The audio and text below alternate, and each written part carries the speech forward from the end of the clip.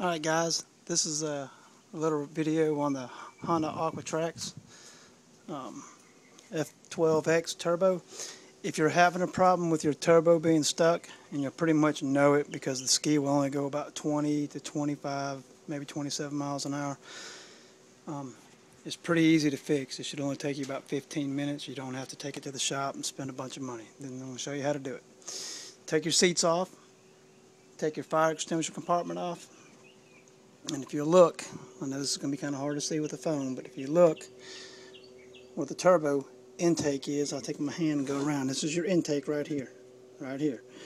Just take your intake hose off. It's just this is your intake hose right here, in case you don't know what I'm talking about.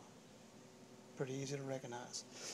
Take your intake hose off, and then you can take your fingers and stick them down. I know this is hard to see, bear with me. Stick them down inside here, and see if you can turn the turbo. Now these things are sharp, so be careful with that. And if you can't turn it at all, alright, it's stuck. But it's pretty easy to fix. And I'm going to show you how. Get you a 9mm. I use a 1/4-inch drive just because it's small to get to. And it's counterclockwise. There's a nut on the middle of that turbo. Turn it counterclockwise. Just give it a little light pressure and you'll feel it break free.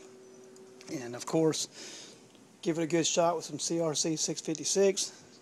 Turn it again, spray it again, turn it again, spray it again, turn it again, and it'll break right free. And then you can crank it up and run it and spray it with the intake hose off just to kind of help lube it up some, but you don't have to.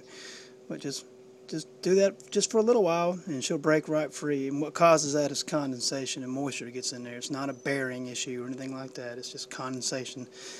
It's a tight fit where that turbine spins in there, and it's just condensation gets it stuck. But that will fix it, and that should get you back on the water. And like I said, counterclockwise.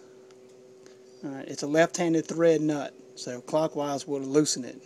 I found that out the hard way, but it was easy to get back on. But it's counterclockwise, and it'll break right free, and hopefully that'll solve your problems. I hope this video helps, and just leave me a comment if it does. Thanks. Sorry for the quality, but I'm fixing mine right now, and this is all I have is my cell phone. Thanks.